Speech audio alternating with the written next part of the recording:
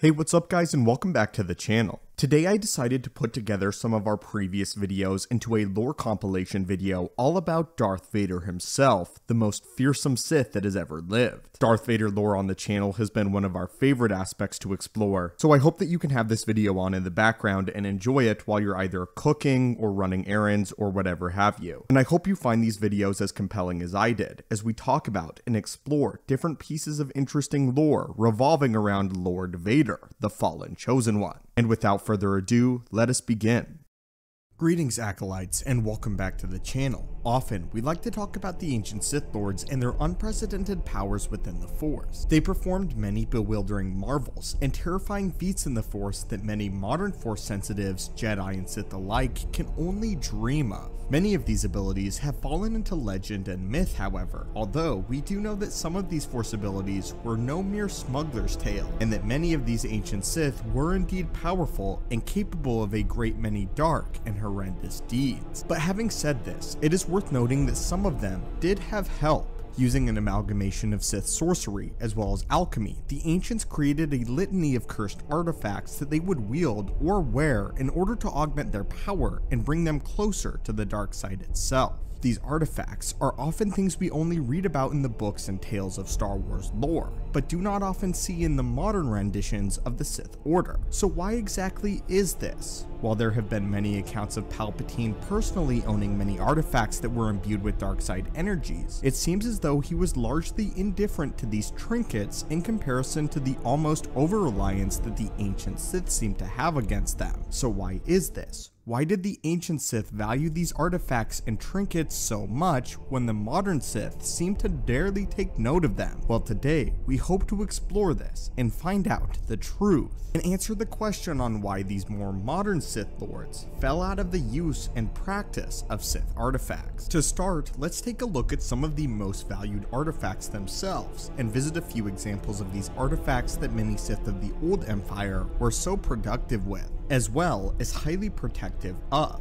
The first 12 Dark Jedi who were the followers of Ajunta Pal were quite fond of these dark side artifacts, which they ultimately plundered from the tombs of the Sith purebloods, pure-blooded kings that had reigned before the Dark Jedi's arrival on Korriban and the Sith homeworld. These amulets and scrolls of power are what gave rise to the reinvention of Sith sorcery and alchemy as we now know it. One such person enamored with these objects was the Dark Jedi Sora Sin, who dedicated much of her time on Korriban exclusively to researching these Sith people, as well as the cursed artifacts that the ancestors wielded. Sin would study these artifacts intensely after looting them from the tombs of the old masters, and soon began to make her own for herself and for the Dark Jedi compatriots by her side. She regarded even the minor amulets of the ancient Sith as priceless possessions. Such amulets included the Sith Avatar, which translate any language spoken or written and attunes its wearer to the chattering of ancient ghosts. Sin attributes the relic for being the main conduit for the Dark Jedi to make contact with the Sith people and allow communication between the two groups. The Dark Jedi would fight each other over these various artifacts, believing again all of them to be priceless, such as one of the Dark Masters in Zozan seizing the yoke of seeming for himself. This Sith artifact projected an illusion to make their wearer appear as anyone or anything at the cost of it burning their skin while in use. Some of these artifacts were so powerful that it could make the user almost akin to a god, such as the Heart of Grosh. The Heart of Grosh was a fist-sized ruby that the dead King Grosh had placed within his own heart. When paired with the Helm of Grosh, the wielder can control the very forces of nature. What is clear about these artifacts is that they were created by these Sith purebloods that were so deeply ingrained in the dark side of the Force that it opened within themselves pathways to abilities and allowed them the construction of these various amulets and artifacts, a power that seems to be largely lost on the more modern Sith or even the Dark Jedi of this era. These appeared to be literal gifts from the dark side itself. However, despite the awe-inspiring nature of these powerful items, at some point in history, around the time of the Old Republic era, the use of these ancient Sith artifacts began to drastically decrease, as less and less Sith were seen in possession of them. We find one answer snug deep in the pages of the Darth Bane novel as to exactly why this is, and why the Sith stopped using these amulets and artifacts in general. In the novel, Darth Zana, Bane's apprentice, is looking over a collection of various dark side artifacts. The book says this, quote, "She could still feel faint remnants of dark side energy clinging to them, fading memories of the incredible power that they once contained." The key here lies in the wording of these very sentences, faint remnants of dark side energy, fading memories of incredible power. From just this, we have the answer we need. The power of these Sith artifacts diminish over time, likely thousands upon thousands of years. By the time many of these objects reach the light of day, the spirits and power of their masters have long since vanished from the galaxy, and after several hundred years, the power of the artifact will slowly fade until it is little more than a paperweight. Not too many Sith were sentimental. Many Dark Lords were not very sentimental and did not desire to keep these items out of pure novelty. The Sith valued practicality and results, as well as instantaneous power. Much like the people in their lives, if the object didn't contain useful knowledge or power at the time, then it was quickly discarded. Of course though, the next immediate question is why didn't the Sith simply make more? The answer is a shift in philosophy for the Sith. In the time of the Old Republic, the Sith completely became militarized beings, and men like Darth Malgus were much less enamored with arcane knowledge and more focused on applying their skills to warfare. It is also worth mentioning that in Bane's time, when the Brotherhood of Darkness was the dominant force in the Sith Order, Lord Khan's philosophy was that every Sith Lord was equal to one another, hence why they abandoned the title of Darth. Crafting an amulet or possessing dark side artifacts might possibly be perceived as a challenge to other Sith Lords who were essentially supposed to be equals, much like the Darth title, which was basically one saying that they were the pinnacle of the Sith, and thus inviting challenge. Creating a powerful dark side talisman might be constituted as one attempting to become greater than their Sith Lord brothers within the Brotherhood of Darkness. As for the Sith of the Baneite era, this was a different story. When it came to Sith alchemy and Sith sorcery, the modern Sith preferred to dedicate their knowledge to the study of destroying the Jedi, but destroying them was something much bigger than a personal ability booster. These amulets were created in a time when the Sith warriors desired as much personal power as possible in order to dominate the battlefield on their own as well as their domain. Modern Sith Lords, though, had no use for such ends, as they were in hiding and not doing battle with the Jedi using their lightsabers. The battlefield was now entirely within the Force itself, the galaxy at large, and it was a battle of wills and intelligence. Therefore, the rule of two Sith in the Baneite era saw little need to construct brand new talismans and Sith artifacts, as they viewed this as an ancient practice. When Palpatine rose to power, however, it seemed that he and Plagueis may have possessed and used a few darkside artifacts, but only ones whose power couldn't be discovered by the Jedi, so the manipulation had to be subtle and easily executed. However, this does mark an important event in Sith lore, as Plagueis and Palpatine did use these ancient artifacts. Plagueis was recorded as having some artifacts of his own, but not for power, merely for study. Darth Plagueis was far more interested in the science behind the Force rather than the mysticism, and as such, he merely possessed amulets and objects to experiment on them. He wanted to know that if you slightly shaved away and chipped away at a crystal of dark energy, would its power diminish? Would it grow weaker? These questions endlessly drove Plagueis' research, but it is unknown if he ever used one of them for his own personal gain. Sidious, on the other hand, hardly had any use for these artifacts within his own exploits, and when he rose to power as the Emperor, he had no use for them at all, as Sidious believed that he no longer had anyone left to challenge him in the wide galaxy. Despite this though, Sidious did inherit many Sith artifacts from Plagueis, and did retain some interest in them, if only for his own amusement, as he made it somewhat of a hobby out of collecting these dark side mementos, and even gave one to Darth Vader himself as a gift. This, of course, in canon, was the helmet of Darth Maul. Speaking of Vader, as for him, he had no interest in dark side treasures whatsoever unless they strictly aligned with his own goals. In fact, the helmet of Maul was nearly instantly forgotten about by Vader until it came to life and the spirit of Maul possessed one of the architects working on Vader's own castle, as he then proceeded to offer Vader something he could not refuse. If you want to know more about this story in particular, I suggest watching our video on why no one who worked on Vader's castle survived. Darth Vader did actually use one specific other artifact on a regular basis though, and he in fact took it with him almost everywhere that he went. This artifact was in fact his meditation chamber aboard his Star Destroyer. In Sin's diary in the Book of the Sith, again one of the first ever Dark Jedi, she details several dark side artifacts and actually includes the meditation chamber within her notes, as this technically does qualify as a dark side artifact. Her passage on this said this: "This space-going vessel is not an amulet that one can grasp nor wear. It is an amulet that encompasses its possessor. The arcane geometrics of this vessel's cabin can amplify the passenger's spells 1,000-fold in every single direction." You heard that correctly. Vader's meditation chamber in itself is a construction crafted by the dark side of the Force and therefore is technically a Sith artifact. As noted, the chamber amplifies the passenger's power 1,000-fold whilst they are within it. This is likely why we saw Darth Vader able to force choke an Imperial officer despite them being aboard an entirely different starship. Well anyway friends, what did you think of today's video? If you were a Sith, do you think you would possess a dark side artifact of your own? And what are your thoughts on why they ultimately fell out of fashion for the Sith? Darth Vader is one of the most formidable Sith Lords in the history of the galaxy, and his reputation for hunting down and slaughtering Jedi Knights is largely unrivaled. As perhaps the most fearsome Jedi butcher of his era, there were very few individuals who were ever able to survive an encounter with the Dark Lord of the Sith, let alone do any considerable damage to the tyrant whatsoever. Despite this though, Vader was utterly crippled by his duel against Obi-Wan Kenobi in Revenge of the Sith on Mustafar. Left to die on the lava banks, he was confined to a life support suit which caused him immeasurable agony for the duration of his existence, and he had very little mobility or maneuverability while within his combat gear. So this raises an important question. How was Vader able to overpower so many talented Jedi Knights? What made Vader so special that he could essentially march his way through virtually any opponent? Well, today, students of the Force, we will explore exactly why Vader was such a dangerous combatant, and explore why his lightsaber form was directly tooled to fight Jedi,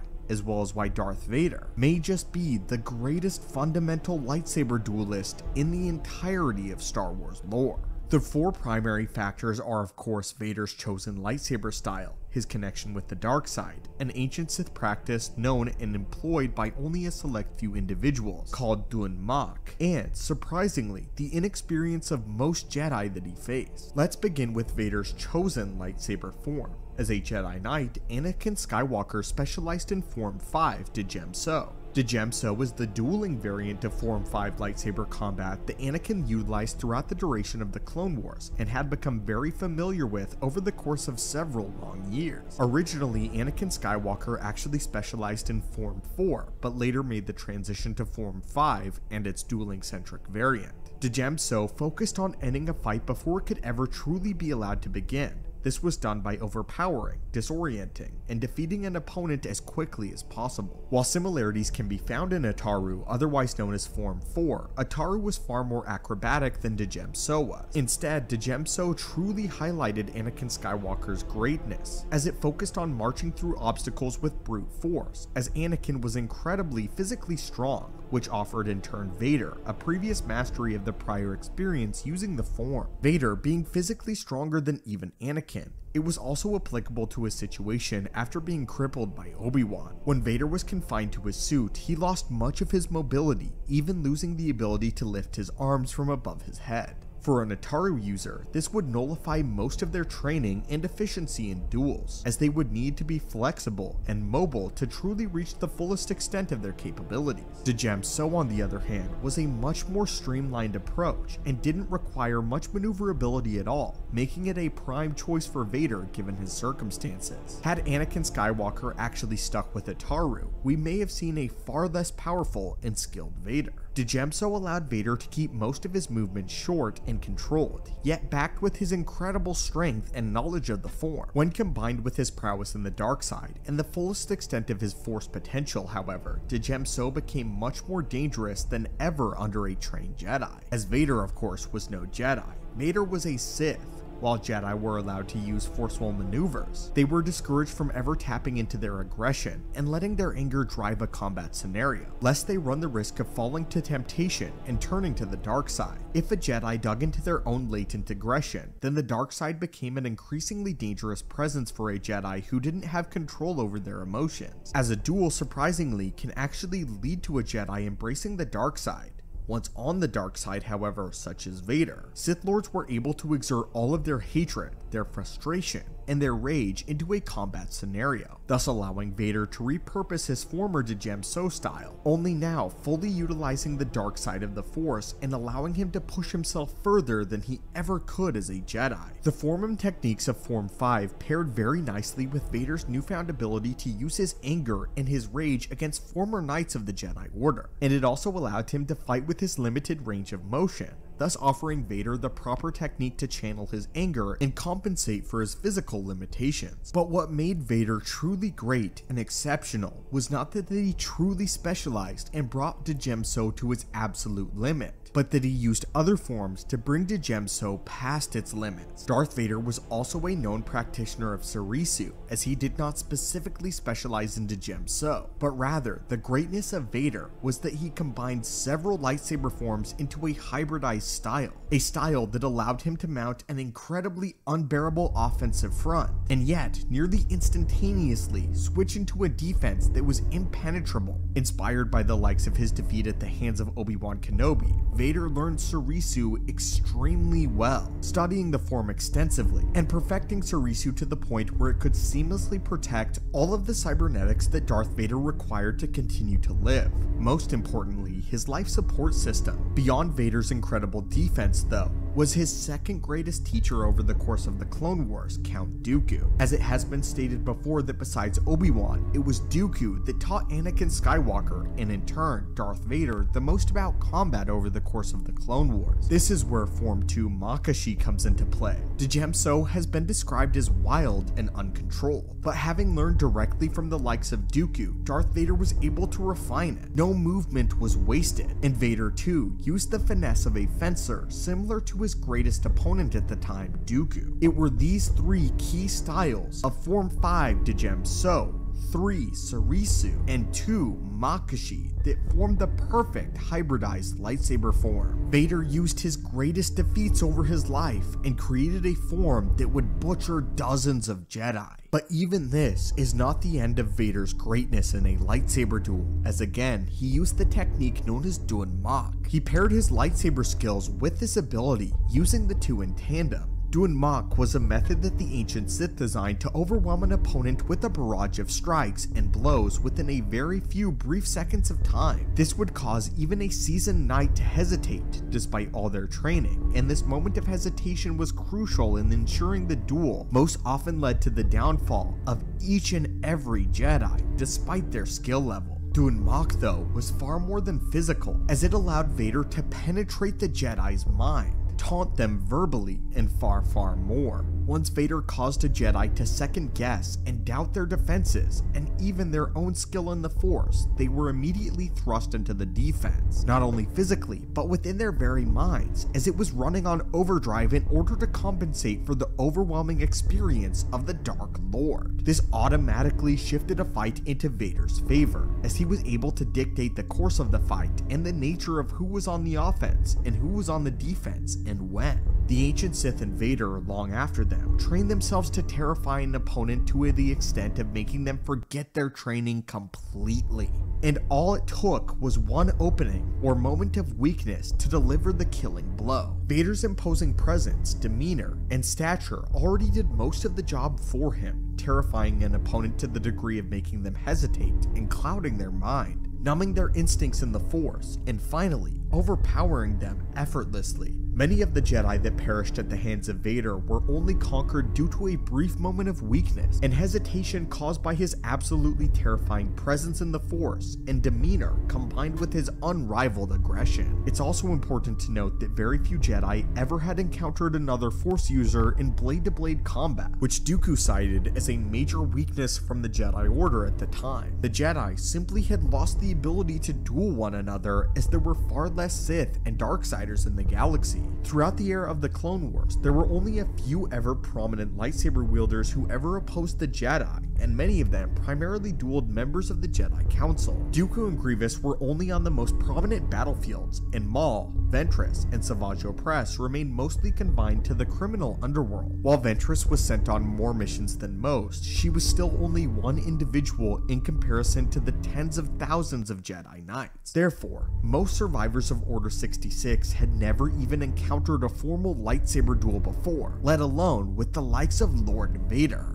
Altogether, these primary traits culminated in one of the most imposing, if not the single most imposing and formidable Jedi executioner in the history of the Star Wars galaxy, a figure who was single-handedly responsible for the deaths of dozens of Jedi, all different skill levels. They all fell to Lord Vader. Greetings friends, and welcome back to today's video. Darth Vader was the most crucial being in the entire galaxy, with his influence stretching across not only the far reaches of space, but also the reaches of time itself. All throughout Star Wars history, both before and after Vader's coming, the entire galaxy would be shaped and molded by this single man. Not just him, but also the entire Skywalker lineage and family. One might even go as far to say that the Skywalker bloodline had a form of anointing by the Force which caused it to echo through the ripples of time and space itself. We know that the Sith of old had terrifying visions of Darth Vader, from Darth Bane to Darth Plagueis. However, the visions stretch even further than this, dating as far back as the time of Revan and the Old Republic. So, today, curious acolytes of the galaxy, we thought we would explore the very first time that Darth Vader was perceived through the Force, and perhaps an interesting theory along with it, as well as the idea of why ancient Sith Lords did not like how Darth Vader ultimately turned out, and why some of them hated him. Our story begins in the Old Republic in the years following the finale of the Great Sith Wars. The Mandalorian War was just beginning, as they had begun attacking the Outer Rim territories and the Jedi were remaining neutral in the conflict. However, one group of Jedi Masters, called the First Watch Circle, advocated for the Jedi to go to war against the Mandalorians, and went to prepare in the system of Taurus with their Jedi Padawans. However, as the Masters were communing on a moon, they all had a traumatizing shared vision. All of them and many Jedi lied dead on Coruscant. The temple was in flames, and any Jedi that were retreating were being gunned down. Standing among the dead, though, was a masked man wearing the red Envir suit that many of their Padawans trained in. The Masters soon went mad after the vision, and called their Padawans together for a knighting ceremony, where they then slaughtered all of these Padawans in an attempt to thwart this prophecy of a Padawan gone rogue, and the destruction of the Jedi Order. Sometime later, the group was attempting to locate the Myrrh Talisman, an ancient Sith talisman created by Karness Myrrh that could create a terrible plague, and hopefully use it to reverse the Rakghoul plague that had started to spread in the underbelly of Taurus. Whenever Karness Myrrh's talisman had been recovered, during their hunt, one of the Masters, named Quanila, who was adept at seeing through the Force, had another terrifying vision. She saw the Sith Lord Karness Myrrh leading a massive army of Rakghouls on a planet, with the Jedi futilely fighting back against them. Among the fire and ruin, they saw three figures that they did not know, but we do. There was Darth Vader, Luke Skywalker, and Cade Skywalker. She was shaken out of her vision by a fellow Jedi. Trying to make sense of it, she attempted to say what she had just seen, but the other Jedi, who were mourning a fallen comrade, seemed to wave her off, and the only part of her vision they cared about was the Myrrh Talisman. So, what did this Jedi think of Lord Vader? Well, she doesn't really get a chance to share her thoughts, but we can tell by her hysterical reaction that she was quite obviously filled with immense fear. Here was a man more intimidating than anything she had ever seen. Even the vision of the other masked man that led her to slay her own Padawan was not this bad. She knew nothing of Vader except for the fact that she knew he would be the one to completely destroy the Jedi Order. It had not entirely been explained as to why she had foreseen Cade and Luke alongside Vader, but the connection between the three is obviously their bloodline, but also the fact that they each will have come into contact with the Myrrh Talisman at some point in the future. Vader, when he searches for it right after the events of Revenge of the Sith, and finds it in the stasis casket of Celeste Moore. Celeste would carry the talisman with her and would both meet Luke and his descendant Cade 150 years later. But we have a theory as to why this is. Perhaps it is possible they only knew who are touched with the dark side on a deep level, and those that can perceive Vader. These Jedi truly fell to the dark side after they had slaughtered their Padawans, and Darth Bane and Plagueis need no explanation why they were able to see Darth Vader. It is only at this moment where this ancient Jedi was so in tune with the dark side that she could see the vision that would become Lord Vader one day. But this doesn't answer the question as to why the ancient Sith hated Darth Vader. To this, we can point to the Darth Vader comic book series when Vader himself comes into contact with Lord Mammon, an ancient Sith Lord. Lord Mammon has a pretty good case as to why the ancient Sith hate Vader as well as Sidious, stating that they have an obsession with the Jedi Order, when to the ancient Sith, the Jedi were ants to be stomped upon. He states that not only this, but that it is their obsession with the Jedi Order that will lead to their ultimate downfall. He is sickened by the fact that Darth Vader himself was a former Jedi.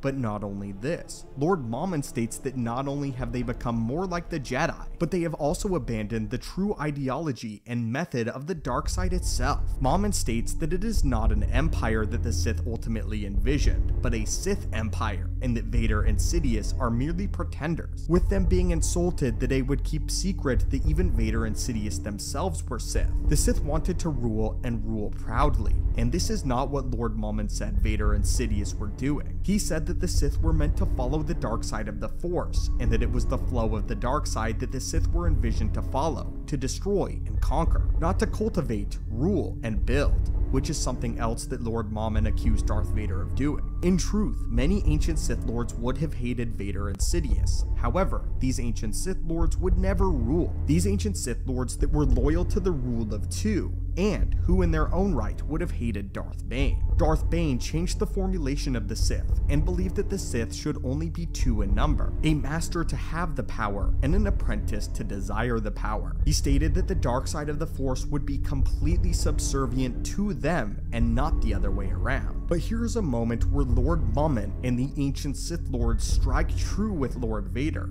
strike more true and to his very core than nearly anybody else before them. He states that as Anakin Skywalker, he believed in the Jedi prophecy that he was the chosen one, and then he insults Vader further, stating that he still believes it to this day. With this being the defining fact that the Jedi and the Sith were now so intertwined that even the greatest of the Sith was still a servant to Jedi prophecy. But here's the thing about this confrontation. Lord Mammon and the ancient Sith are wrong. It was the direct downfall of the ancient Sith because of the fact they did not give the Jedi the respect and fear that they should have commanded. An individual like Palpatine knew that the Jedi were powerful. In fact, he knew they were so powerful, and this is why he hated them. He hated that they did not use their power in the way that he believes they should have, to conquer. The ancient Sith Lords discarded them altogether, which was again their defining mistake. The greatest mistake that the ancient Sith made was not taking advantage of the Jedi.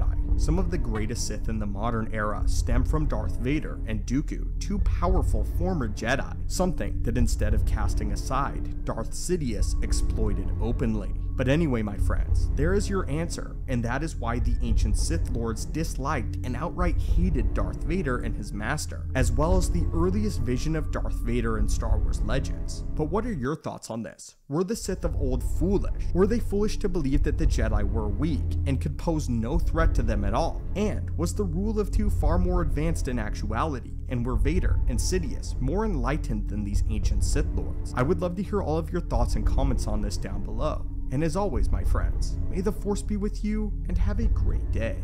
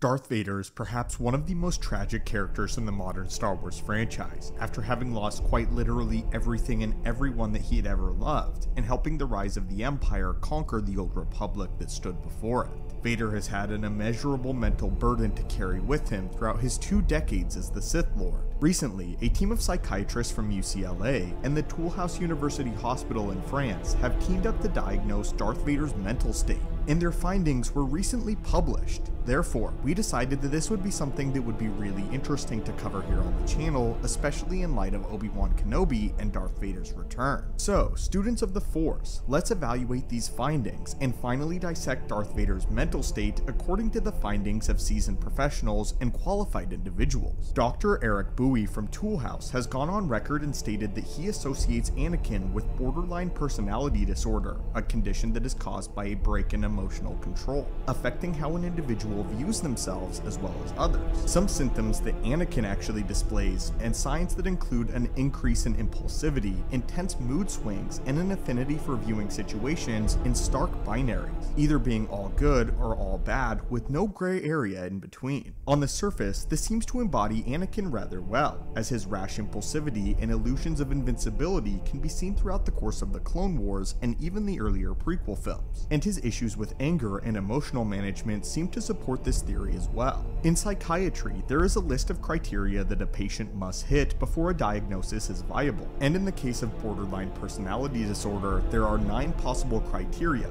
5 of which must be hit by a patient in order to qualify. The 9 criteria are as follows: chronic feelings of emptiness, emotional instability in regards to day-to-day events, imagined abandonment, or efforts to avoid feeling real, unstable self-image, impulsive behavior that has the potential to cause harm, inappropriate anger or difficulty controlling anger, pattern of unstable emotional relationships between loved ones, suicidal or self-harming tendencies, and finally, severe disassociation symptoms. According to Professor Bowie and his team, 5 of these factors must be met, and Anakin Skywalker, of his turn, meets 6 of them. His rapid shift in how he views his mentor, Obi-Wan Kenobi, can be classified as an unhealthy relationship, as Obi-Wan seems to cycle rapidly between idealizing Obi-Wan as a wise and powerful master, and then shifting into devaluing him as a mentor. Bowie and his team also cite severe abandonment issues for Anakin, not only in regards to his mother, but in terms of his relationship with Padme. His fear of losing her, and intense desire to hold on to her as tightly as possible, is a sign of dependency that stems from his previous abandonment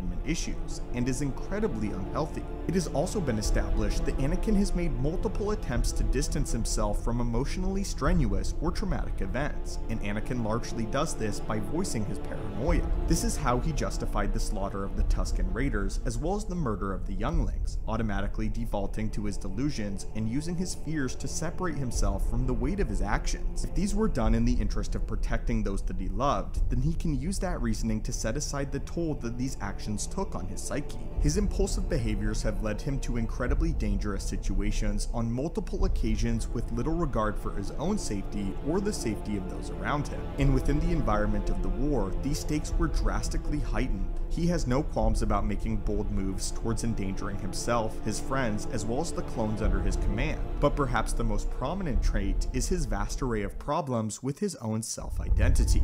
The weight of the Chosen One prophecy, as well as the absence of a unique father figure, led him to question himself and his place in the galaxy at large. We even see this once Anakin takes on the moniker of Darth Vader, as he views Vader and Anakin as 2 entirely separate individuals. This is most likely another tactic to cope with his own actions, and is another method for separating himself from his past. If he attributes certain actions to Anakin Skywalker and others to Darth Vader, then he is able to absolve himself of any guilt that he might have felt, at least in his own mind. Although how effective this is of course debatable. Professor Bowie even compares the use of the dark side to the use of a potent drug, in that an individual might logically know that it's wrong, yet they come to rely on this high, or rather, the senses of power associated with both aspects. Drug use, and especially that of severely dangerous drugs, comes primarily from a desire to escape the world, and individuals who are trapped in situations that they can no longer mentally cope with are far more likely to use hard drugs. This can be attributed to a feeling of power and the ability to willingly pull themselves out of danger or harmful situations by using the dark side, which closely resembles the dark side of the Force in its own nature and its ultimate goals. Bowie even theorizes that the psychology behind using both might be incredibly similar to one another, at least in the case for Anakin. There are two interesting notes to cover, however, the first of which is that borderline personality disorder can only be diagnosed in adults, and Anakin is just entering adulthood throughout the prequel era. In fact, the Clone Wars start when he is just 19 years of age, meaning that he is only just now able to be diagnosed professionally by the standards here on Earth. The other factor to take into account is that many of these conditions can manifest themselves in situational circumstances and not simply all at once, and a patient must show the prolonged display of these factors in day-to-day life in order to be professionally diagnosed. Anakin, however, was in the midst of fighting a war during this diagnosis, which is an incredibly strenuous emotional and psychological experience which might have contributed to some of these factors. And without the war, Anakin may not have actually displayed any of these. However, taking into account the multiple signs of severe depression and PTSD that Darth Vader showcases throughout the latter half of his life, it becomes abundantly clear that Darth Vader is very mentally unstable, as if this is something we didn't already know.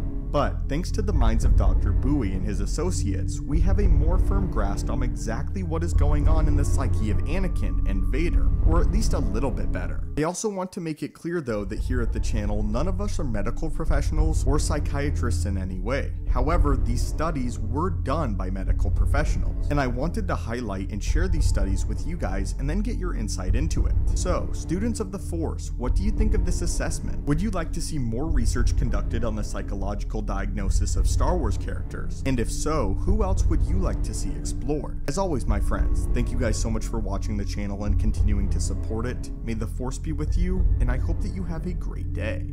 The Great Jedi Purge was a period of perpetual darkness for the Jedi Order, beginning with the execution of Order 66, and continuing with the Emperor's personal war on Knights of the Jedi practice. This war carried on until the Emperor no longer believed the Jedi to be a threat, which would not occur until around the time that the first Death Star was completed, just before the Battle of Yavin. The Jedi Purge marks the execution of 10,000 loyal Jedi Knights from across the Republic, and the birth of an empire. However, a common misconception is that Order 66 and the Jedi Purge are one and the same. However, Order 66 was the first stage of the Great Jedi Purge, and the Jedi Purge was an event that carried on for the next 20 years. Therefore, it did mark an ending.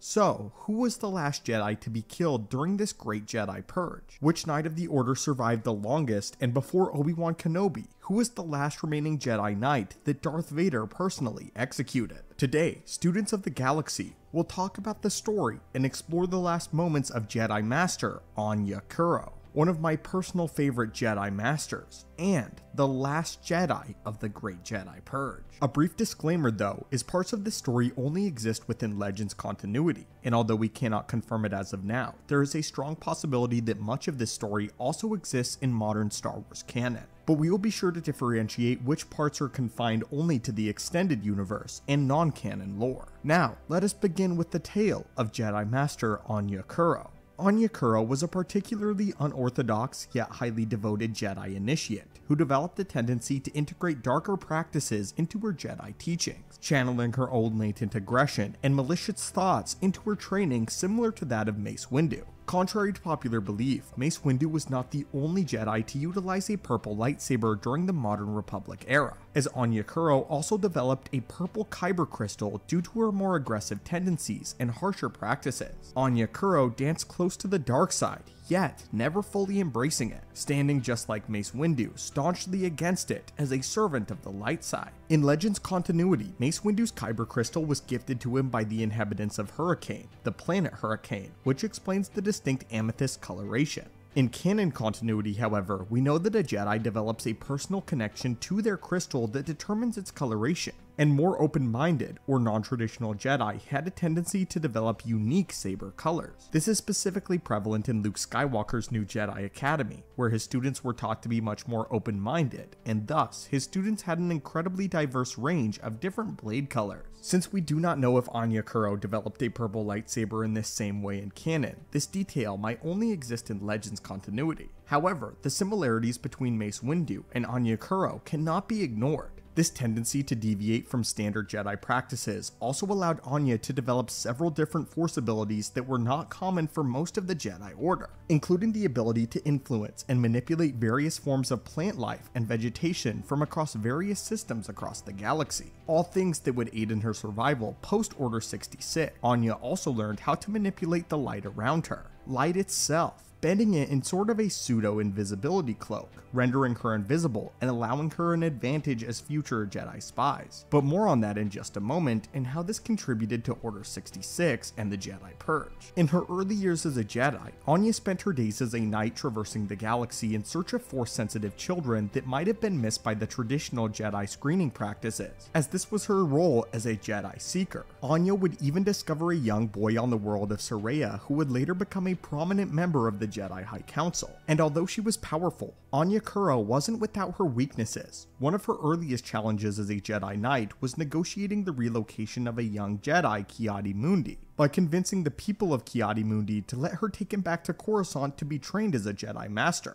While speaking with Ki-Adi's father, a gang of raiders arrived to steal the family's harvest, putting Mundi in particular danger due to his status as a male. On Ki-Adi-Mundi's homeworld, the birth rate of females to males was 20-1, meaning that their species was severely crippled by an inability to procreate, and this meant that the bandits had a tendency to abduct young males, as males were vital to the continuation of the species. After the attack, Ki-Adi-Mundi's father agreed to send him away to join the ranks of the Jedi Knights for his own safety, leading to one of the earliest successes that Anya Kuro had under her time as a Jedi Knight. It was also during this era that Anya Kuro would become renowned for her skills in lightsaber combat and her abilities to use the Force in very unorthodox ways. And because of her harsh nature, over the years, she was developed into the Knight whom the Jedi Masters would send their problematic trainees. Initiates who were particularly aggressive or defiant would be assigned to Anya Kuro in order to channel their more resilient nature. And over the years, Anya trained some of the most aggressive Jedi Knights of her generation. Some masters believed her practices and training methods to be particularly cruel and sometimes outright brutal and wrong. But many of the Padawans Anya Kuro trained grew into successful Jedi Knights, though not all of them were successful, unfortunately. One of her most notable failures during her time as a Knight included taking on the Padawan by the name of Aurra Sing,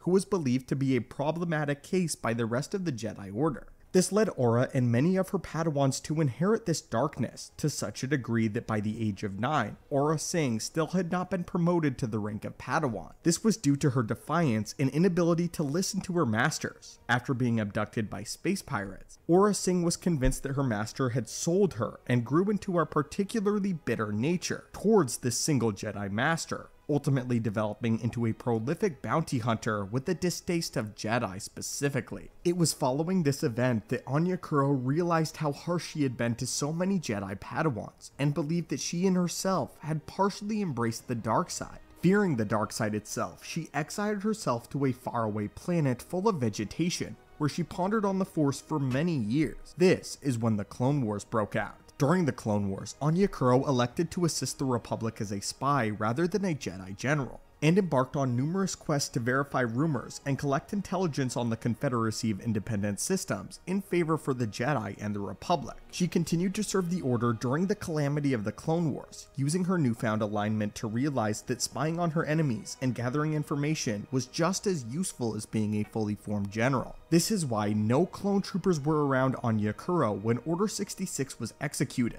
and she was able to go back to the planet Kofgren 5, where she had spent most of her time in exile pondering on the light side and the Jedi, and had mastered the planet so intricately that no stormtrooper or member of the newly found Empire, be that Inquisitors or even Lord Vader himself, was able to locate her for nearly 20 years. Anya Kuro had previously spent 12 years in this part of the galaxy during her hiatus and her exile. She was intimately familiar with this particular system, which allowed her to adapt much more easily to a brand new environment, as well as use the ability to influence light itself to keep her presence hidden in the Force. Here, Anya Kuro lived as a hermit for the duration of the Galactic Empire's reign, existing in isolation for the greater part of 2 decades, until unfortunately, the Emperor's hand, Mara Jade, which is Star Wars Legends, was able to track her down. However, even Mara Jade, being an incredibly prolific duelist and lightsaber wielder, refused to engage Anya Kuro, as he knew that Anya Kuro was a prize that Darth Vader wanted for some time, being one of the most powerful Jedi Masters that were unaccounted for following Order 66. Therefore, upon hearing of her confirmed survival, Vader ventured to the system immediately. When he arrived, the two shared a philosophical conversation as Anya Kuro was done hiding from the Dark Lord. They talked about the nature of evolution and extinction, and although Anya Kuro had largely resigned herself to death, she still elected to put up a fight against the Dark Lord. The two of them engaged in a very heated lightsaber duel, with Anya Kuro putting up an incredible last stand against the Dark Lord, as although she knew she would die regardless, she wanted to make Darth Vader and Anakin try. This is also another important note. It is highly implied that Anya Kuro sensed that Darth Vader and Anakin were one and the same. She truly made Darth Vader push his limits in the Force and nearly killed him outright. However, Vader was simply too strong. After pinning Kuro beneath a tree, Vader executed the last Jedi that he would kill before his duel with Obi-Wan, with Darth Sidious himself later proclaiming that with the death of Anya Kuro, this marked the end of the Great Jedi Purge, and the last of the Jedi to be killed, deeming all the Jedi that remained insignificant fools of a bygone era. And therefore, within records, Anya Kuro marks the official end of the Jedi Purge. Hey, what's up guys, and welcome back to the channel. Today, an interesting question was posed. If Bacta is so powerful and is basically so OP in the Star Wars universe, as we've seen it heal multiple characters from Din Djarin to Obi-Wan Kenobi to Luke Skywalker, why does the Bacta not seem to heal Darth Vader at all? And yet, why does he still continue to use it? And today, we will answer that question. Bacta tanks have been used as some of the premier medical treatments that the galaxy has to offer in Star Wars, able to heal a wide variety of different injuries and ailments while rejuvenating an injured victim's physical state until they were fully recovered. Over the years, we've seen everyone from Luke Skywalker, Boba Fett, and more use a Bacta tank to help treat their wounds and nurse them back to full health, especially after encountering any number of battle-related injuries. In Boba's case, being encased within the Sarlacc and eaten by it. While the Bacta tank has been shown to be highly effective in the medical field, it leaves us to wonder why one of the most severely burned and most drastically injured individuals in the galaxy does not use one to help him heal himself entirely. Why hasn't Darth Vader used a Bacta tank to heal his charred flesh and returned him to his former glory despite having access to the resources necessary to do so?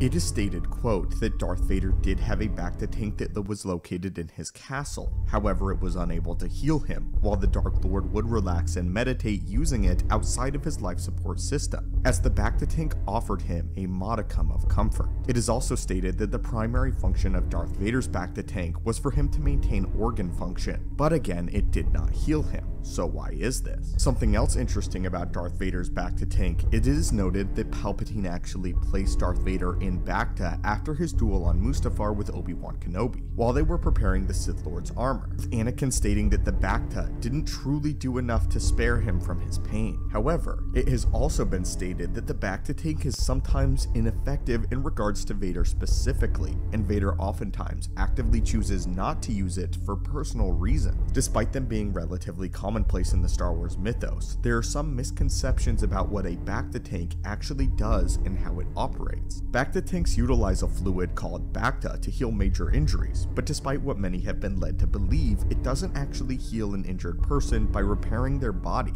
and Bacta outright doesn't do anything to fix a person. Instead, what Bacta tanks do is allow the body to quicken its own natural healing processes. This means that it can only help the body heal itself in the same way that it would heal itself naturally, and it doesn't contribute anything externally towards healing somebody in the healing process. Bacta just allows their body to heal itself much more quickly than would otherwise take place on its own. Due to this, if someone sustains an injury that would regularly take days or weeks to fully heal, they would be able to naturally heal much more quickly by soaking in a Bacta tank. Luke Skywalker, for example, needed the time to recover from hypothermia and his Wampa-related injuries on Hoth, but instead of waiting for weeks to fully heal, he was able to grow back to his full strength by using Bacta. Therefore, for organic flesh that would eventually heal itself regardless, a Bacta tank is just an accelerated healing process and healing healing aid that is very effective. It doesn't actually do anything to heal the body on its own. It can treat minor burns and injuries like in the case of Boba Fett, and in Luke's case, instances of hypothermia and everyday bumps and bruises. Darth Vader, however, is another case entirely. Let's break down the specific reasoning. The main reason is that Vader's scar tissue is no longer alive.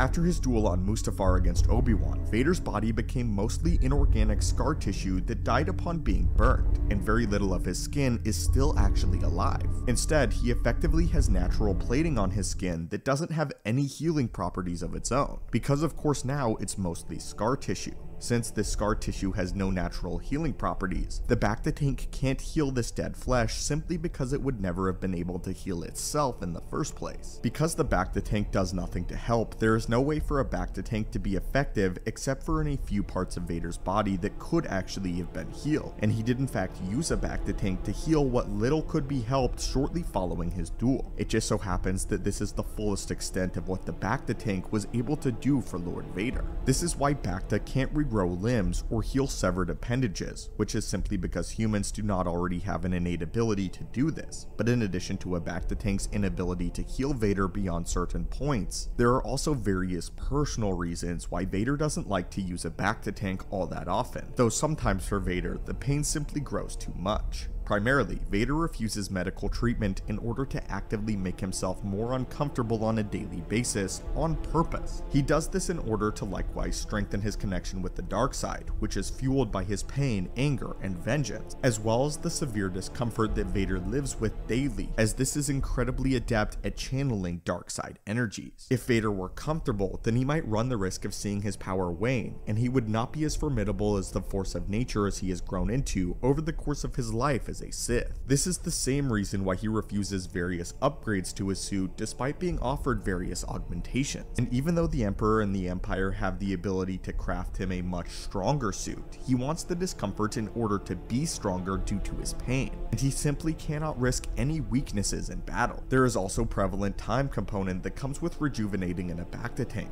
as it takes a considerable amount of time before it is effective. We know that Boba Fett had to use one for weeks on end as it restored him to his former self. And if Vader was forced to sit for this prolonged period of time, then he would be left alone with his thoughts for hours on end. In the times when Darth Vader uses the bacta tank, he was exposed to the chamber for several hours at any given time, and he even had some degree of comfort when doing so. During this time, however, he would meditate in the Force and help to clear his mind, but given his severe trauma and fractured mental state, being alone with his thoughts for prolonged periods of time was inherently dangerous for Vader's own personal well-being. His thoughts destroyed him. While he would meditate successfully for a duration of time, he often found his thoughts drifting back to Padme, his love for her, and the Jedi Order that he had betrayed. This immense loneliness would set in and cause Vader to hate himself with a ferocious passion, which he sought to avoid at all costs. In truth, Vader found meditating in bacta to be highly mentally as well as emotionally taxing.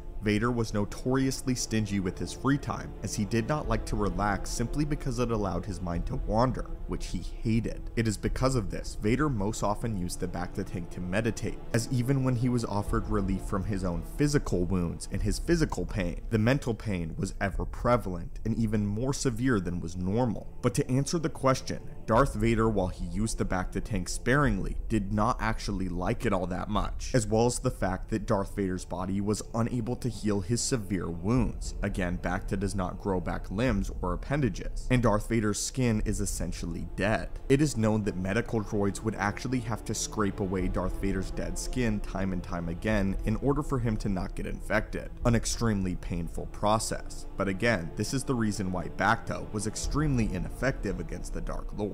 But anyway, my friends, what are your thoughts on this? What are your thoughts on why bacta could not heal Darth Vader? And greetings, friends in the Force and acolytes of the galaxy, and welcome back to the channel. Recently, we have been talking quite a bit about Vader's exploits following Order 66, as well as the many functions and restrictions bred within his suit. We have known for a while all of the numerous physical and emotional tolls that the suit had on Vader, especially during the first couple of weeks he had within his suit. He had slipped into a deep depression to the point where Palpatine had to talk him out of it. Well, today, we'll be going into Vader's very mind and becoming him as we personally experience what it was like truly for Anakin when he had first risen from his operating table. Today's sources come from the Revenge of the Sith novelization, where we truly get the first-person view inside the suit of Anakin Skywalker. First though, I want to briefly explore Anakin's thoughts while he was being burned on Mustafar. The main thing that Anakin was thinking whilst being burned is holding to his hatred for Obi-Wan Kenobi, but also the curiosity of Padme's death, or at the time not knowing about her death. Was she okay?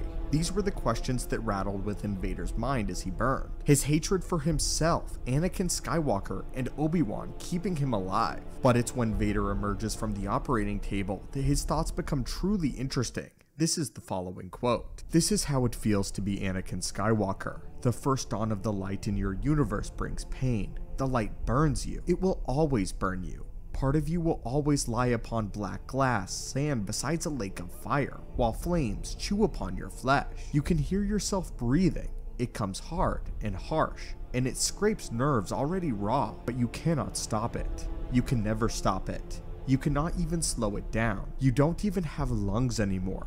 Mechanisms hardwired into your chest breathe for you. They will pump oxygen into your bloodstream forever." Pausing this passage a moment, we now understand that taking a breath and the sound that comes from Vader's suit isn't his own breathing, but the sound of machines pumping air into Vader's body. He couldn't even breathe on his own. This is something we were aware of, but perhaps not to this extent. In the video we did a few days ago, we talked about many of the most interesting functions of Vader's suit, and how his chest plate had a manual override for his respiratory system. Only with this manual override could he breathe by himself, and forced himself to exert himself a little more. However, he couldn't keep this active for too long, as his lungs were far too weak to even breathe on his own. All hours of the day, Vader's suit automatically pumped oxygen in and out of his lungs for him. It is hardly possible to imagine how uncomfortable that would be. Anyway, let's continue, and more on how his gifts on the Force have been diminished. Lord Vader, can you hear me?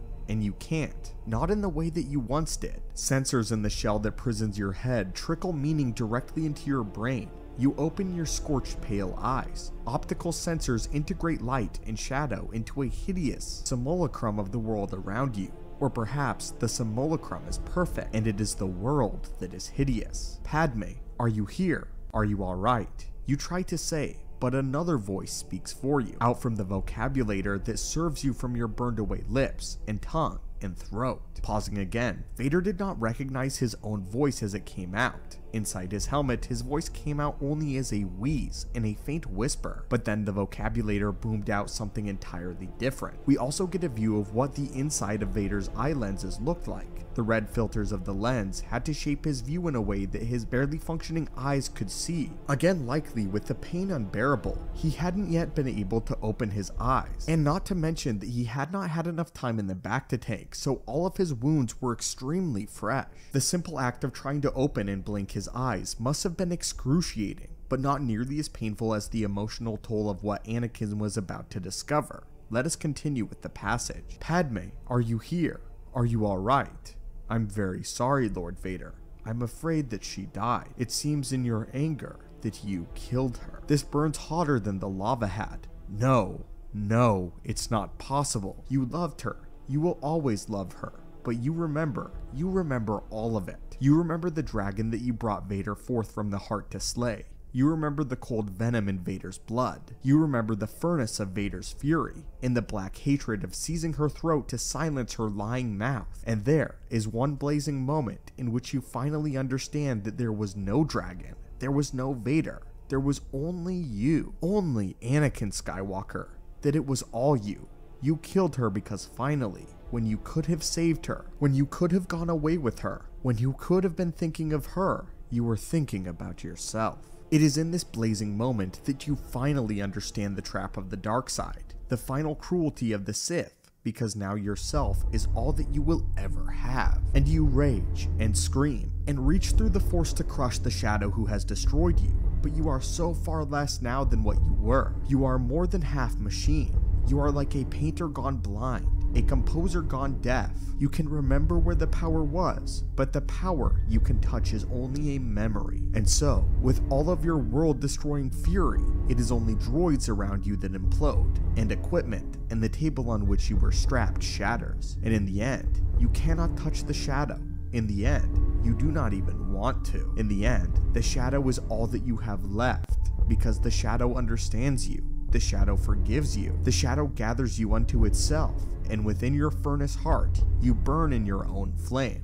This is how it feels to be Anakin Skywalker forever. This is quite a bit, but let's go ahead and unpack it all. In this moment, Anakin is trying to reason out the dichotomy between himself and who Vader is. He is trying to think that perhaps if he could pin the blame on all of the atrocities on Vader, then he can escape the blame. But he realizes that Vader has always been there within him, and that Lord Vader has always been a part of Anakin. This passage describes his initial anguish in great detail, and then we get to see what it feels like as he tries to lash out and attack and kill what the passage refers to as the Shadow, which of course was Sidious. Vader was in a strange way, both incredibly powerful in his rage and far weaker than he had been. He could only destroy the droids around him, but he couldn't touch Sidious, not yet at least. The way the passage describes Vader's feelings towards his lack of ability to fully touch the Force like he once had helps us understand what it truly meant to have only reached 80% of Sidious's power, and far less of what Anakin could have achieved. What's more than this though,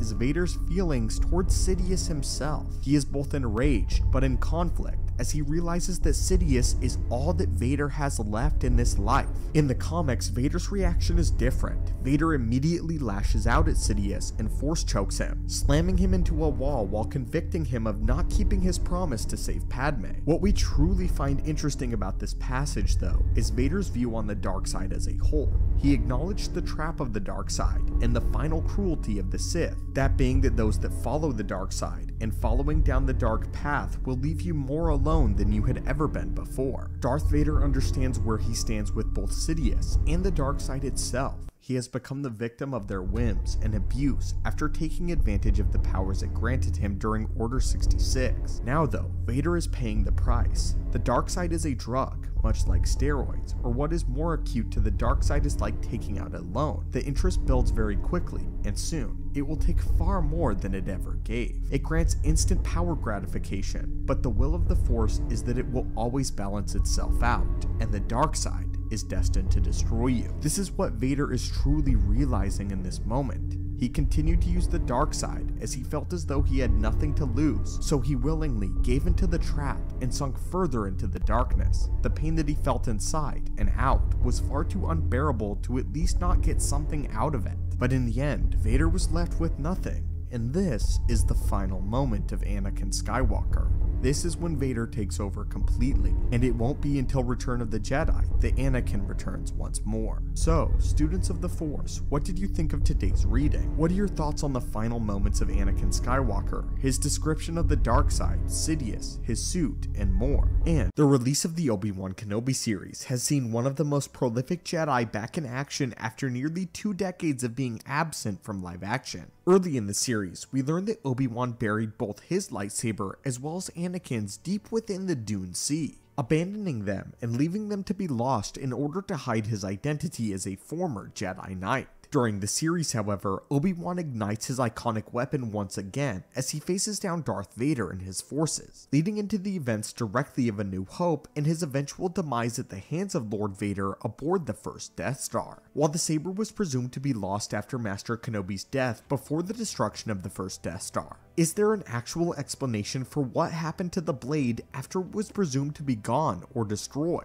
What happened to Obi-Wan Kenobi's lightsaber after he was presumably joined with the Force and defeated by Lord Vader? Well, students of the Force, we may have an answer of exactly what happened to Obi-Wan's lightsaber. As of now, this explanation comes from Legends continuity, however, we will be combining pieces of canon. We would also like to add that this fits into current canon rather nicely without breaking continuity until after the events of Return of the Jedi. This means that there aren't any major plot holes created by using this explanation as of now, and it's highly likely that this will be adopted for canon very soon. Therefore, despite this being the definitive explanation in Legends, we will be treating this as a very likely possibility for modern canon. In Legends, Darth Vader recovered the blade of Obi-Wan Kenobi after finally defeating his former master, and he kept it for himself as a rare prize. Darth Vader ensured its safety upon the destruction of the first Death Star, though he himself wouldn't use Obi-Wan's lightsaber. Darth Vader ultimately had it sent away to his fortress on Mustafar, where it would hang as one of his most prolific trophies. If the saber survived the destruction of the Death Star in canon, then it is most likely where it ended up, in Vader's Mustafarian chambers. Here, it stayed on display as one of his most prized possessions for several years, showcasing his ultimate departure from his past life, and representing the failures of Anakin Skywalker, as well as the triumphs of Darth Vader. This is important to Darth Vader, as Darth Vader actually built his fortress where he could overlook his ultimate defeat at the hands of Obi-Wan Kenobi. Darth Vader could actively look out his window and see where he was cut down by his former master. And now, with his former master's lightsaber within his own chambers, the circle was complete and the learner was now the master. From here, we will be covering the depiction of events from Legends material, and then based off of this, we can speculate as to where the saber might be in canon, and its ultimate fate in Star Wars canon, as now it is believed that Vader did in fact take it. This is significant as Vader rarely took trophies from Jedi, unlike the Inquisitors. Obi-Wan, of course though, was an exception. In Legends continuity, this is where the saber would reside throughout the remainder of the original trilogy, until Luke would eventually be able to reconstruct the new Jedi Order, and eventually train Jedi Padawans of his own. At one point, two of Luke's students by the names of Tione Solisar and Ikrit were sent to the Bast Castle in search of ancient relics, as well as artifacts that had foregone time, and they entered Vader's castle long after it had been seemingly abandoned. Here, they would come across a false Darksider by the name of Orlok, who had come across the legendary lightsaber of Obi-Wan Kenobi, and used the lightsaber to then threaten the two Jedi Padawans. After an ensuing battle, he eventually fell victim to the traps of the castle, which led him to narrowly escaping certain death. Though he was able to ultimately escape death, he left the lightsaber of Obi-Wan behind for Luke's students to collect and present to Luke directly for authentication. While it had been returned to the relatively safe hands of Luke Skywalker, and now the apprentice had the lightsaber of his master in Obi-Wan, that didn't mean that the lightsaber was immediately out of danger, as it would later be stolen by an individual by the name of Uldir Locket. Uldir Locket, who sought to become a Jedi despite not being Force sensitive at all. This led to him developing a fascination with the Jedi, and he wanted a lightsaber of his own despite lacking the ability to create a connection with a Kyber crystal. It is from here that Orlok and his own students of the dark side joined forces with Uldir Locket against Tione Solisar and Luke Skywalker's numerous other Jedi Padawans. Throughout the ensuing battle, the lightsaber of Obi-Wan Kenobi traded hands numerous times before eventually being recovered by Anakin Solo and eventually returned to the new Jedi Academy, where it would remain once and for all and for the remainder of its known lifespan. While this is where the story of Legends ends in regards to Obi-Wan's lightsaber, ultimately ending up in the hands of Luke Skywalker and his new Jedi Academy, what can we conclude about the canonical explanation based on what we know in the original continuity of Star Wars? And what do we know happened to Obi-Wan's lightsaber in Star Wars canon? Based on this information, it's likely that Obi-Wan's lightsaber was kept by Vader, much like it was in the Legends explanation.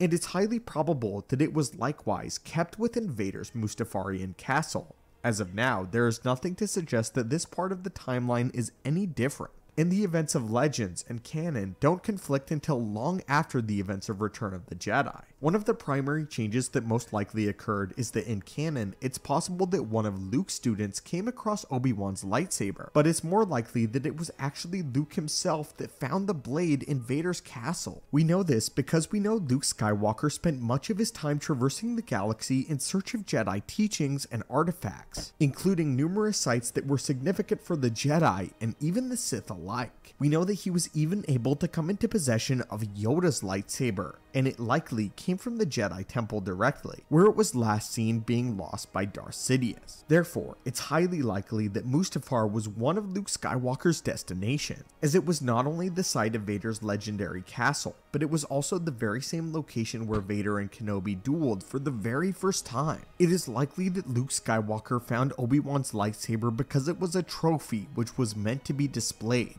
likely in plain sight to some degree. After this, it's likely that Luke Skywalker even saved save the lightsaber from the destruction and turn of Ben Solo and Darth Sidious. And it's likely that Obi-Wan Kenobi's lightsaber would eventually be passed down to Rey, but it's good that it eventually remained in the hands of its original apprentice in Luke, and that Obi-Wan, the Master, had now seemingly made penance. It's important to note though that in Legends, and likely in canon continuity, Darth Vader took Obi-Wan's lightsaber as one of his greatest prizes, and one of his greatest triumphs against the Jedi, with this being the story and the fate of Obi-Wan Kenobi's lightsaber. But what are your thoughts on this? What are your thoughts on the ultimate fate of Obi-Wan's lightsaber, and how Darth Vader proudly displayed it within his Mustafarian castle as a prize and a trophy, even though Lord Vader was not known for taking trophies? Of course, he made an exception for Kenobi. As Darth Vader, the insurmountable titan of the dark side and champion of the Empire. On the channel, we have covered many times the early career of Darth Vader and his ceaseless ability to turn Jedi into memories. Hardly any Jedi who have ever went against Darth Vader have ever survived, and if they did, they were forever changed by him until he hunted them down and finished what he had begun. While there have been plenty of Jedi in canon who were able to escape the Dark Lord's clutches by sheer luck or skill alone, very few have been able to actually contend with the Dark Lord. While yes, Vader has seen his fair share of challenges in a fight, it was not often that he met a Jedi opponent that he could not defeat. However, that happens to be today's topic. Our researchers got their hands on some classified Imperial documents that we have found a very short list of Jedi that have actually defeated and almost killed Darth Vader. So sit with us today, curious travelers of the galaxy, as we delve into these Jedi. Before we continue though, we are certain that everyone is well acquainted with Luke Skywalker and the likes of Obi-Wan Kenobi's respective victories against Darth Vader. We also have already done a video on Jedi that defeated Vader by the name of Boltar Swan, so if you'd like to see that video, I highly recommend you check out the Jedi that defeated Darth Vader and why she didn't kill him. With that assumption, we'd rather not spend time retreading familiar ground on the channel. So, beyond these three Jedi, let's discuss the other Jedi that defeated Darth Vader in combat. The first Jedi that we'd like to discuss is a rather interesting story where Vader's opponent is an ancient Jedi named Celeste Moore, who lives somewhere at the tail end of the new Sith Wars. Back in her day, she was attempting to locate and secure the Sith talisman known as the Myrrh Talisman, a powerful Sith artifact created by none other than Carnus Myrrh, one of the original Dark Jedi that formed the first Sith Empire. After the securing of the artifact, she ended up being contained in a stasis casket known as the Obi-Wan for the next 4,000 years. This was until Darth Vader and a research team uncovered her casket, and Vader freed her from within it, ending her long slumber. Upon waking, she immediately panicked and interrogated the scientist about what year it was and the outcome of the Mandalorian Wars. The scientist then informed her that the Mandalorians did not win the war. Quote, "So the Republic still stands then," she says, now calming down. "No," responded the scientist. "The Republic was taken over and turned into the Galactic Empire, ruled by the Sith." He points at Vader, and Celeste is sent into a rage and immediately ignites her golden-bladed lightsaber and immediately attacks the Sith Lord. All during this battle, Vader actually mentions that he doesn't want to hurt her and continuously offers for her to join him and rule by his side, sensing her incredible ability to touch the Force and the ancient ideals that she possesses. However, at every turn, she is indignant against the Dark Lord and does not take his hand. During this time, the spirit of Carnus Myrrh directly, which has possessed the amulet, is constantly goading at Celeste. Since she holds the amulet, only she can see or even hear him, and he is increasingly bothering her to surrender the amulet to Lord Vader and let him kill her. He does this because he is able to sense Darth Vader's power. Carnus Myrrh wishes to possess him and become his new master. Celeste, however, refuses. Despite her putting up an admirable fight against Darth Vader, she loses the lightsaber duel, and Vader once again gives her the chance to join him. Much like he did with Luke, Celeste decides that she'd rather die than see the amulet in the hands of a Sith Lord, and in a desperate last-ditch effort, she gives in and uses the power of the amulet and turns everyone in the vicinity, save for Vader himself, who was able to overcome the power, into a Rakghoul monster, all of which turned at Vader at a single time. Overwhelmed by the numbers, Vader was forced to retreat, leaving Celeste Moore on the planet. Celeste would actually go on to live for a very long time following, dying in 137 ABY, outliving both Vader and even Luke Skywalker. Although she didn't defeat Vader in single combat directly, she still managed to get the upper hand on the Sith Lord and live through it to tell the tale, much unlike dozens of Jedi that had faced Vader previously. And now, we have Jedi Master Karak Infala. This is a unique story as it is confirmed to be canon, and is actually from the original Darth Vader run that follows him post Revenge of the Sith. We begin our story very shortly after the events of Revenge of the Sith. The Emperor has ordered Vader to construct his own new lightsaber, and in order to do so, Vader would first need to find a lightsaber crystal and corrupt it. At this time, this was after the great burning of all Jedi lightsabers on Coruscant, a quite public display on behalf of the Empire, so no more kyber crystals remained to be easily acquired and accessible. This was also a period of time where Vader was newly in his suit, and if you have seen our video detailing Darth Vader's entire first year in the suit and his experience with it, then you know the awkward clunkiness that he experienced within his own armor. Anyway, the story opens with Master Infala in deep meditation, assembling some sort of object with the Force whenever he is attacked by a droid. The Jedi defends himself from the training droid while having a conversation with it, all while continuing to assemble the large metal contraption through the Force itself. He manages to defeat the droid right as he finishes constructing what he refers to as a trap. He then mentions that he feels something dark is on his horizon, and at that moment, Darth Vader's ship entered the atmosphere. It should be noted that Karak Infala had actually taken what is known as a barrage vow, meaning he was under self-exile, and was not around the Jedi Order when the clones turned on him during Order 66. This is why he was Darth Vader's first target. Master Infala hurls the metal contraption at the ship, heavily damaging it and causing it to crash on the planet. Vader immediately begins making his way towards finding the Jedi though, obviously surviving the crash. As soon as he does, he immediately attempts to force choke the Jedi Master, but then Karak simply says no, and breaks Darth Vader's choke connection to him by force pushing the Sith Lord away. The Jedi then declares that Vader will not defeat him, at least not that way, and that he will have to fight him hand to hand. Already, we see that this Jedi Master is not like the rest that Vader has come against. He is powerful, bold, and entirely fearless. He not only accepts Vader's challenge, but he openly welcomes it. Setting the time and place, Master Infala tells Vader to meet him at the peak of a nearby mountain, where the Jedi had come to be tested. Now though, it was Vader's turn. After this, Vader climbs the mountain, facing a few tribulations and obstacles before meeting the Jedi Master face to face at the summit. Vader swipes the weapon that the training droid has been using, as of course he does not possess a lightsaber, as he then uses it to attack the Jedi Master. However, Karak would prove to be too much for the Dark Lord, as in the duel, Vader's leg would be destroyed, and he would be force pushed straight off the side of the cliff by the Jedi Master, ultimately making Karak the victor. At the bottom of the mountain, Vader lay in near shambles. He used part of the training droid to replace his leg, and went back after the Jedi Master.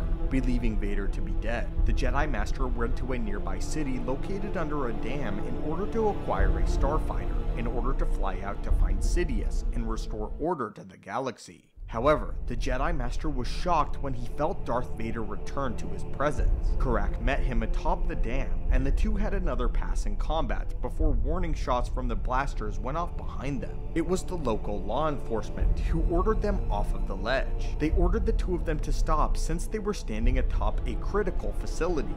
Vader, using the Force, threw them off of the ledge, attempting to kill them, but the Jedi Master reached out with the Force and landed them to safety. Now, the weakness of the powerful Jedi warrior was on full display to Darth Vader. Vader began to destabilize the dam with the Force. As a result, Master Infala tried to hold it together while begging Vader to kill him and let the people live. Instead, by the Jedi Master's concentration, Vader took the Master's lightsaber and snapped the Jedi's neck. As his body fell into the water, Vader left the entire city to drown as the dam broke free and flooded it. In this situation, Master Karak Infala proved to be too much of a challenge for the fledgling Vader one-on-one. early in the Sith Lord's career. I cannot emphasize that this is just after Darth Vader has been encased within his armor. However, Vader returns and exploits his weakness, although being heavily damaged. This in turn forced the Dark Lord to rely on dirty tricks involving innocents in order to gain the upper hand. Nonetheless though, it should not be understated that in their first encounter, Karak and Fala very much defeated Darth Vader. Again though, the circumstances are of course, well, circumstantial. There was one other instance though in which the Jedi have triumphed over Darth Vader, but we are careful to include it on this list as it is uncertain as to whether Vader would have suffered a total defeat, or whether or not something else would have occurred. We are talking about the Jedi Conclave on Kessel. In a Legends comic, Vader was lured into a trap by having it leaked that there would be a Jedi meeting that Obi-Wan Kenobi would be directly attending following Order 66. This information though was false, as Vader was ambushed by 8 Jedi, 5 of which he killed almost effortlessly. It was only after Darth Vader suffered a few damages that he hurled a large magnitude of rocks at the remaining 3 Jedi that were still attacking him relentlessly. These Jedi combined their might in the Force and sent the rocks back at Vader, damaging his armor further. After this, a battalion of clones came to Vader's rescue and gunned down the remaining 3 Jedi. Again, it is a little foggy as to whether Vader would have been entirely out of options, as the clones arrived to rescue him very shortly after the Jedi combined their strength against him. But it's also entirely possible that these 3 Jedi, who managed to severely injure Darth Vader, were attempting to strike him down. But we would now like to ask what you think. Do you think that this is a viable inclusion to this list? What do you think of our very few picks? As of course it's very clear that Darth Vader was adept at killing almost every single Jedi that faced him down as the fallen chosen one. And the Darth Vader, the fallen chosen one, hand of the Emperor and slayer of Jedi. As soon as this 2-meter tall black-clad angel of death arrived on scene in the Empire, he commanded fear first and respect second. With one of the highest Jedi kill counts in Star Wars history and the highest rebel kill count in all of the Empire, all the galaxy trembled at the mere mention of his name, Lord Vader. If from the darkness you heard his breathing, you already knew it was far too late. Seemingly the master of fear itself. Was there anything that this monster was actually afraid of? Yes, actually, there were 2 individuals that Vader feared more than anyone else in the entire galaxy. So welcome friends to the Stupendous Wave, where today we'll be taking a deep character dive into Darth Vader and talking about the 2 people that he actually feared. The first one may or may not come as a shock to many of you, but Vader was firstly afraid of Obi-Wan Kenobi. We have done a video in the past about how Vader had actually been terrified of Obi-Wan during their duel on the Death Star. Despite the fact that Vader spent the better part of a decade hunting this particular Jedi Master, he was still very much afraid of him. Vader had nightmares of their duel on Mustafar many times, and even though he would consistently turn to pain and fear into rage in order to fuel his power, there was a part of Anakin that was still very much afraid of Obi-Wan's skill, not to mention the fact that Obi-Wan was able to beat him already. The fact that Kenobi had been able to outlast and outsmart a young and very powerful chosen one back in the day left Darth Vader with a certain spike of fear within his heart whenever he thought of Kenobi. However, this fear was quickly overshadowed by pure hatred. In his mind, he wondered that since he couldn't defeat Obi-Wan at his full power and with a better body, how could he hope to face the Jedi Master in his current, more limited state? These questions burned within Vader's mind along with rage, and he would devote himself of every single day to honing his skill to perfection. With every Jedi he cut down, he constantly compared their skill to Kenobi's and matched his skill to boot. Eventually, when he was forced to give up his search on Obi-Wan, Vader didn't pay him any more mind for a while, although he would still reminisce that he wouldn't be able to get his revenge. This wasn't until Obi-Wan quite literally came to him another decade later on the Death Star. Vader's iconic line, "I feel a presence I haven't felt since," and his voice trails off before he sharply turns and strides off to find Kenobi as he meets him lightsaber in hand, rage fueled within his heart, but fear still held his grip. Of course, Darth Vader is set to face off against Obi-Wan Kenobi in the Obi-Wan series. Still, this does not change the fact that Darth Vader does hold some fear and respect for Obi-Wan, even though he's the individual that he hates most in the galaxy besides himself. When he faced Vader on the Death Star again, questions raced through his mind. Questions like, after all these years, why has he come now? Does he know something that I do not? Does he have a power that I do not wield? Can I defeat him? However, after the two prodded each other's defenses and had a few paces with the lightsaber, Vader's realization came to him. Ben Kenobi was a shadow of his former self and no longer held the skill and power of the general of the Clone Wars. Your powers are weak, old man. I feel as though that line was more of an outward realization than a taunt to Obi-Wan. I feel as though Darth Vader finally realized that he could defeat Obi-Wan in that moment, and he certainly did. But after his saber struck true, and he found himself simply cutting through the robes of his former master, the fear returned yet again. He wondered if it had all been a trick, or perhaps Kenobi was already dead, and he had just been fighting a specter of his imagination. In Darth Vader's final moment with Kenobi, where he was set to feel a massive wave of triumph and victory over the Jedi Master, all that he was left with was the same fear. The second individual that Vader feared should come as no surprise, but of course it was none other than the Emperor Darth Sidious himself. However, in the psyche of Darth Vader, there is still very much a twist here, and Vader did not fear him for the reasons that many of you may think. Yes, the Emperor held great power in the Force and could easily overwhelm the Dark Lord of the Sith and Vader with his Force lightning, but these were feats that Vader mostly respected more than anything else. Darth Vader feared more the prospect of actually losing Palpatine, whether by the Emperor's death or by his own removal from service. Vader, of course, lost it all previously.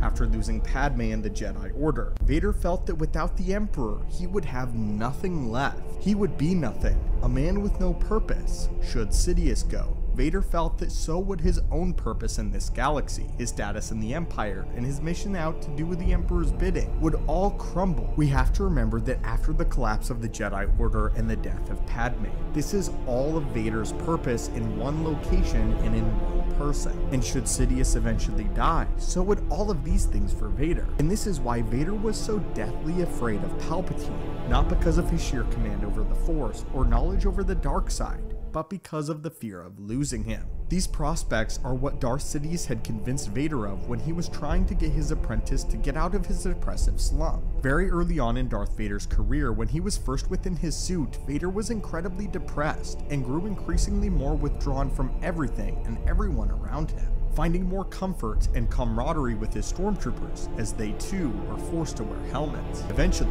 Palpatine ordered that his apprentice needed to stop moping around and focus on the future of the Empire. By harnessing his pain into rage, he would become strong and lead the Empire into greater heights. By giving Darth Vader these assignments to do exactly that, he would start to associate his purpose with his service to the Empire and his service to Palpatine. Vader's psyche is a broken one, and he does not fear things in a traditional sense as anybody else would. Many Sith Lords held great fear in the past, but Vader seemed as though he wasn't deterred by anything besides the prospect of losing what he was still able to hold dear to. And unfortunately, in the broken man, in the broken heart of Darth Vader, the only thing that this old crippled man had was the Empire, was Palpatine, was the prospect of gaining more power and serving his Emperor more efficiently. He didn't love Palpatine by any sense of the word, but Darth Vader did feel as though he needed him, and he needed the Empire to feel purpose, to feel anything at all. The Empire was the instrument through which Darth Vader enacted his revenge on the galaxy that had wronged him so many times. This was the means for his psyche to not break completely, and for him to be nothing more than a crippled old man, with no power or purpose to speak of. But anyway, students of the Force, what do you think of this? Do you think that Vader truly feared anything at all, or anyone at all? And did either of these two characters have any surprise for you? What other character studies would you like to see in the future, and what aspects of Vader's psyche would you like to see more delved into on the channel? As of course the Dark Lord returns in Obi-Wan Kenobi. Comment below your video ideas and requests, and as always, may the Force be with you, and we hope that you have a great day.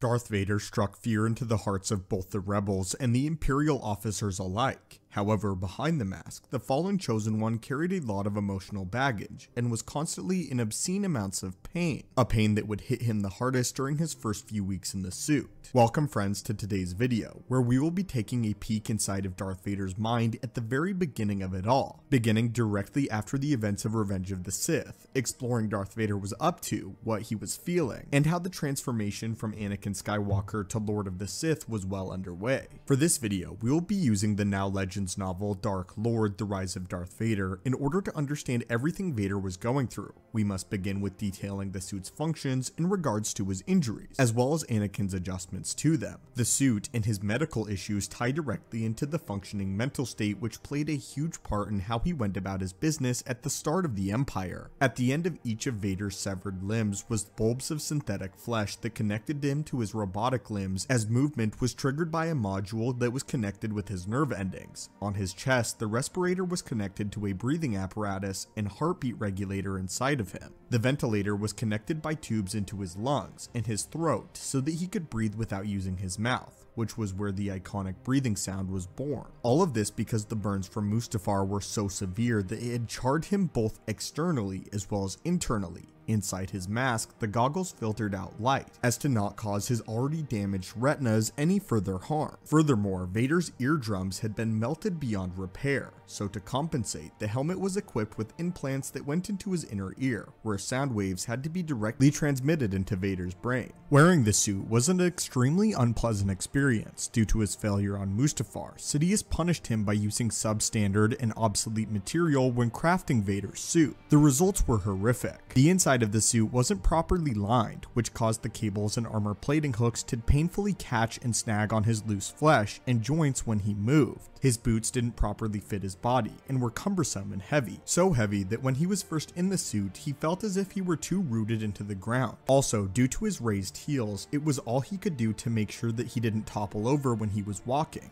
His artificial limbs and digits were sometimes slow to respond, and because of his pectoral armor, he could barely lift his arms over his head without extreme pain.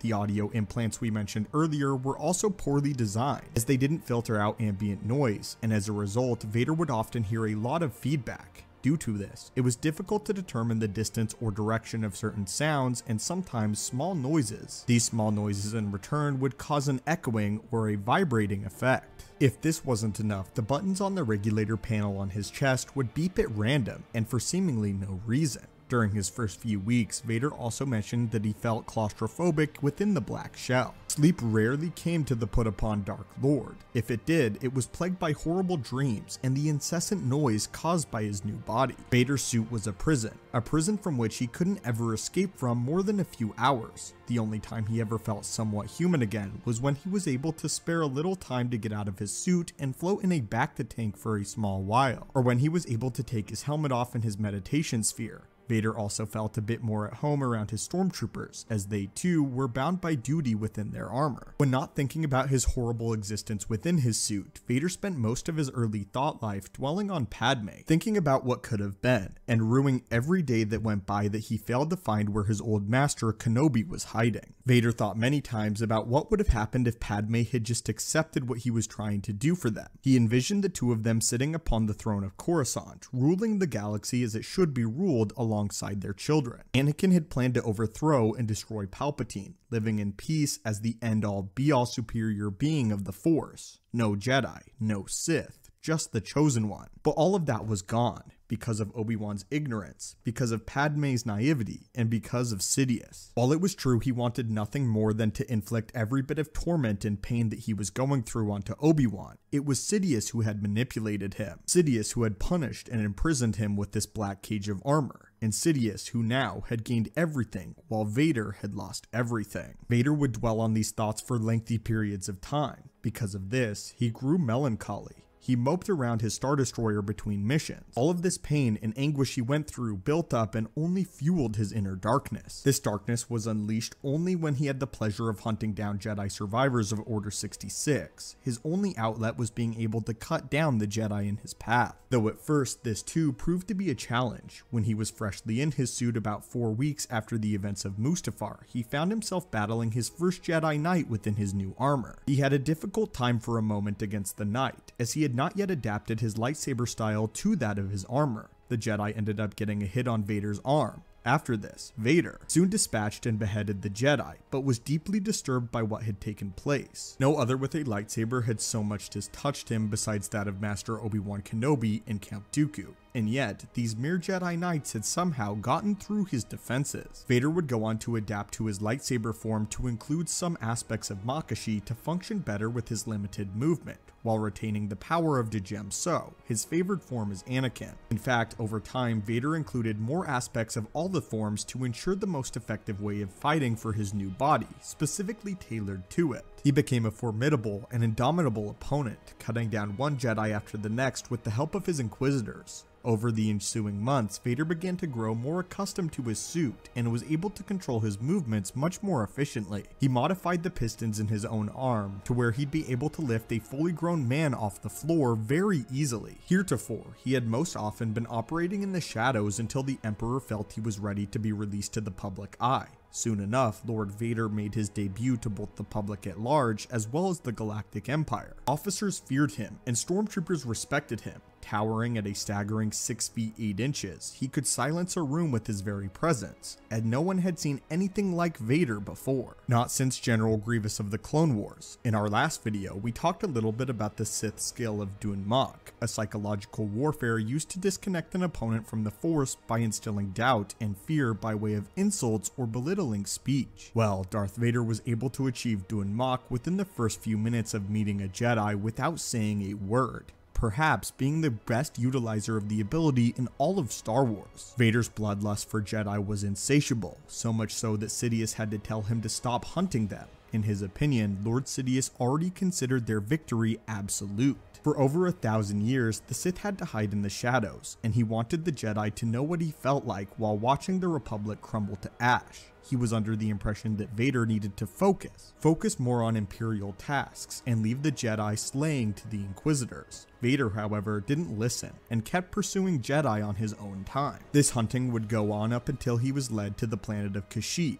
There, the Imperials had planned an invasion to capture as many Wookiees as possible to use as slaves to build the first Death Star. 6 Jedi were also being kept under their protection as the invasion commenced, this marking one of Darth Vader's most important moments of his entire life. Vader went down and slayed all of the Jedi within his path, as they were astonished and overwhelmed by his power. Jedi Master Roan Shrine went down to confront Vader in a surprise attack on the Sith Lord. The battle was fierce, with the Jedi Master able to land a few hits on the seemingly insurmountable Dark Lord. During the fight, Vader gave in more and more to the dark side, until he stopped fighting with his lightsaber, and dismantled the Jedi Master with the Force alone. Master Shrine, beaten and near death, spat insults at Vader, telling him that he was controlled by the Emperor, and that he'd be betrayed just as the Jedi had been. Then, Darth Vader chose to reveal who the Emperor really was, as well as who he really was to the dying Jedi, before allowing him to ultimately succumb to the Force and his injuries. In this moment of revelry, the dark side was strong with Vader, and at that moment, the suit seemed little more to him than garments, and the Jedi seemed little more to him than small interferences. He had finally found himself, and he knew his true purpose, to bring order to the Empire. Darth Vader, Dark Lord of the Sith, left Kashyyyk with a newfound understanding of himself, as well as the dark side. He would then go on to cause more terror and tyranny in the galaxy, until such a day as the rebellion rose to face him. So my friends, what did you think of today's video? The suit has many horrific and disturbing elements to it that you would never even know were there unless you took a deeper look into the lore of the Star Wars mythos, and really analyzed exactly how someone like Darth Vader could endure such a devastating encounter and then be able to return and function following. Simply by watching the films, many of the most disturbing and painful elements of Vader's suit and cybernetics are completely glanced over, such as the fact that Vader's vocal cords are so damaged that even by speaking without the aid of his helmet, it causes him excruciating pain and is nearly impossible. And yet, the Sith Lord Darth Vader is one of the most powerful characters we have ever seen in the history of the Star Wars galaxy. Today though, I wanted to touch on one of the most disturbing elements of Vader's suit,